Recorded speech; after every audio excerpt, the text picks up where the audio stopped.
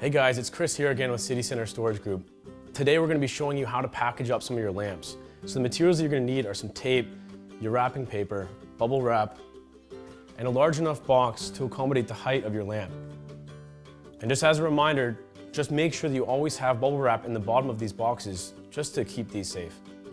To package lamps, we start by removing the lamp shade and the supports. Always be sure to wrap any cords around the base of the lamp. Now after laying out some bubble wrap, set your lamp on its side at the edge of the table.